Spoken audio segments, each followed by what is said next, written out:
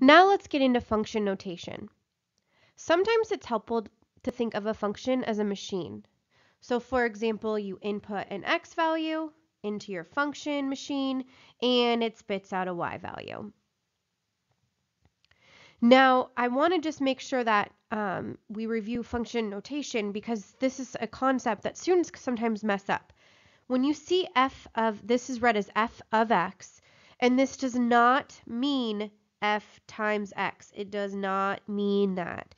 This f is just a name. So this is telling us we're going to go to the function named f. We're going to be inputting in an x value. And what it's going to do to that x value is it's going to square it, multiply it by 3, and then subtract that x value from there. So it's really important you note that.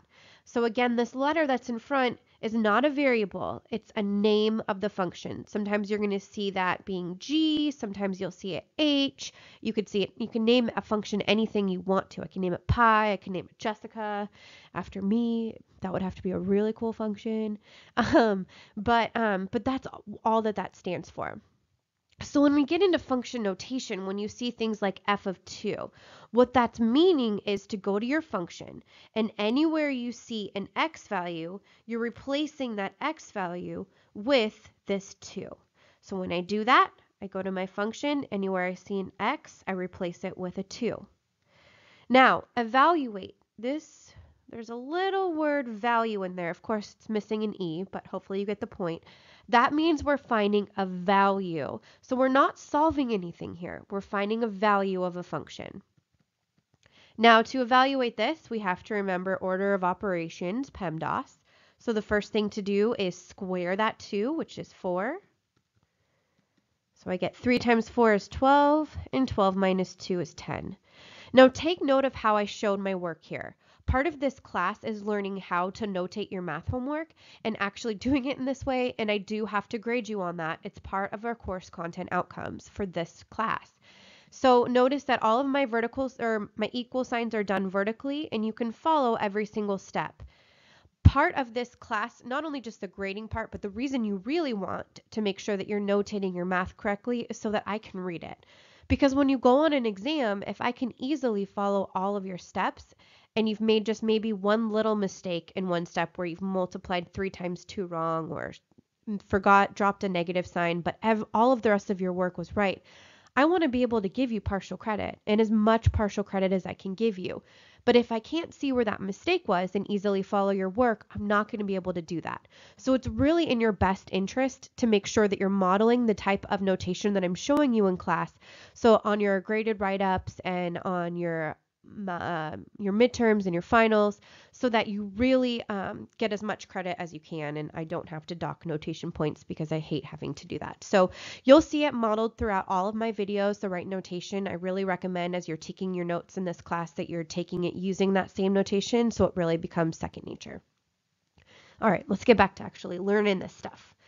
So the second thing you see here is f of x plus 3. And notice that plus 3 is on the outside of the function. So this is just saying take your function, which is 3x squared minus x, and add 3 to it. That's all that says to do. And there's nothing we can do from there. The last thing is a little different. Now notice that this plus 3 is inside of the parentheses. So this means we go to our function f, and anywhere I see an x, I'm going to input this entire quantity. So that becomes 3 times the quantity x plus 3 squared minus the quantity x plus 3. Make sure that you're remembering to put this in parentheses so that you're actually subtracting this entire quantity and not just subtracting that first value. Okay, now when I go to actually evaluate this, a lot of students want to take this 2 and distribute it to the x and the 3, which is not the case. X plus 3 quantity squared means x plus 3 times x plus 3. My best advice is write that out so you don't make that same mistake where a lot of students will just say, oh, that's x squared plus 3 squared, which is 9. That is not true. Okay, you cannot just distribute that squared through. This means x plus 3 times x plus 3. So now when I multiply this out, I get x times x is x squared. X times 3 is 3x. 3 times x is 3x. Add those together and you get 6x. And then 3 times 3 is 9.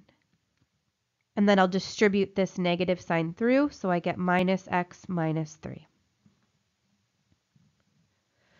Now I'll distribute this 3 to each of these places. So 3 times x squared is 3x squared. 3 times 6x is positive 18x. And 3 times 9 is positive 27. And then I still have this minus x minus 3. And now I'll combine like terms, and I get 3x squared plus 17x plus 24.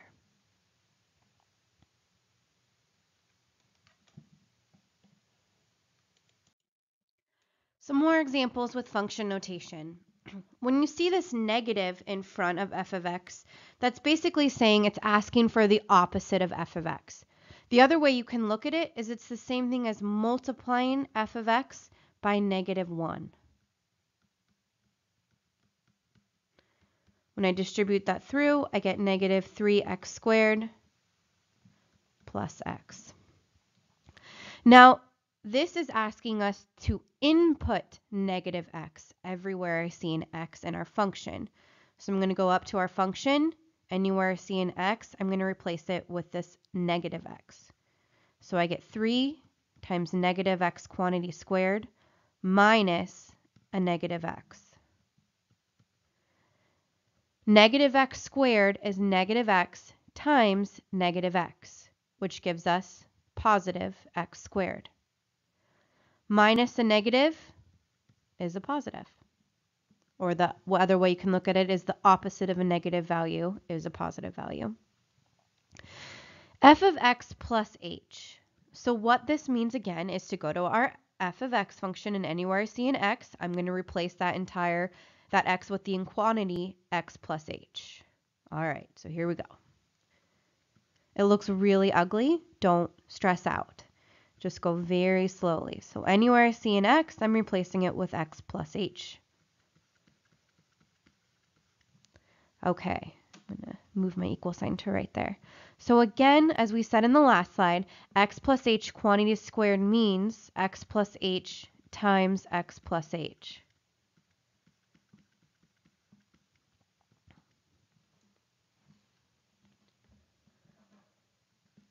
Okay, so now I'll distribute this through. So I get x times x is x squared. X times h is xh. H times x, we can also write as xh because 2 times 3 is the same thing as 3 times 2. Multiplication is commutative so that you can change the order that it's multiplied and you'll still get the same answer. So hx is the same thing as xh. And the reason I wrote it that way is so that you can see that those are both the same terms. And then h times h is h squared. And then I'll distribute this negative sign through, so I get negative negative x minus h. All right. Now let's distribute the 3. So I think first we can simplify inside of these parentheses. xh plus xh, so I've got one of these. I'm adding another one, so altogether I have 2 of them. Now I can distribute that 3 through. So I get 3x squared plus 6xh plus 3h squared minus x minus h. And that's as far as we can go. It looks crazy and complicated, but that's it. There's no like terms that we can combine. So we stop there. Okay, now this next one actually has an actual name, which is called the difference quotient. And we're going to talk about that in the next 2 slides. But I want to just do one really quickly. So when you see something like this, all that this means is to first figure out what f of x plus h is, which luckily we did right here.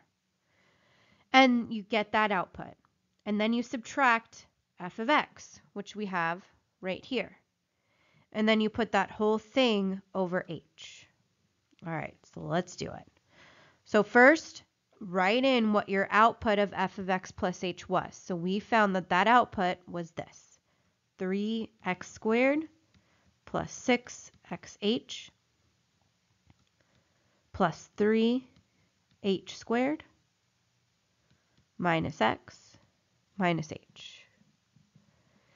Now we'll take that and we will subtract f of x. So f of x is 3x squared minus x. And again, we have to subtract all of f of x, so make sure that you have that in parentheses. And that whole thing is over h.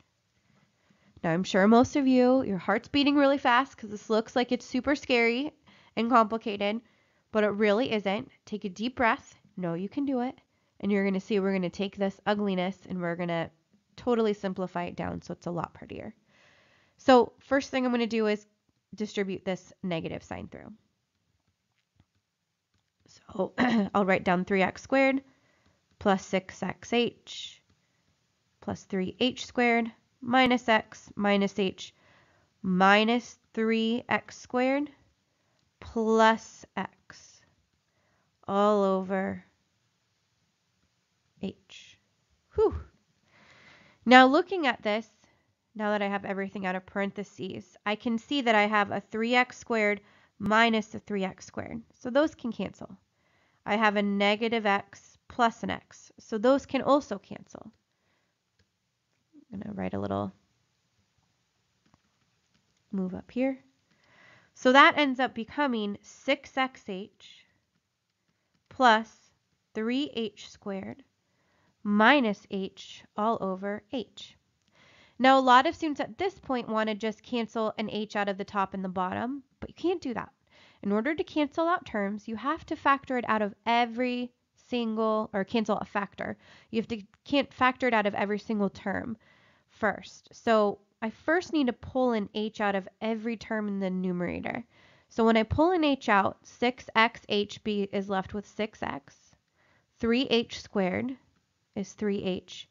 And minus h leaves me with minus 1. And you can see if I distribute this h through, I'd get h times 6x, which is 6xh, h times 3h, which is 3h squared, and h times negative 1 is negative h. So those are equivalent statements. And now this is all over h.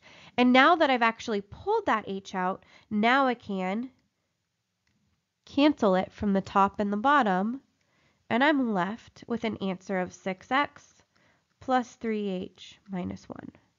So I took all of this grossness on the first line and I made it so much prettier. Let's do a couple more examples of these.